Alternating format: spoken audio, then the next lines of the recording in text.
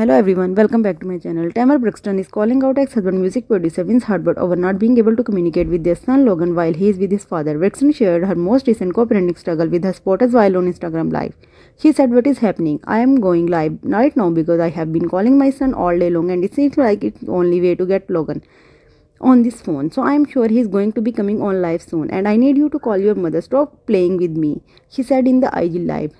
She continued, "My question is this: why do baby daddies and baby moms think it's okay to block you while they got your child? What is that?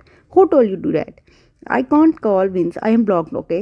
There you have it," she added before turning to the comments.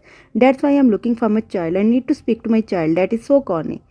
Many of these watching in their spot of Braxton, however, many suggested that she was bashing Herbert. Thank you.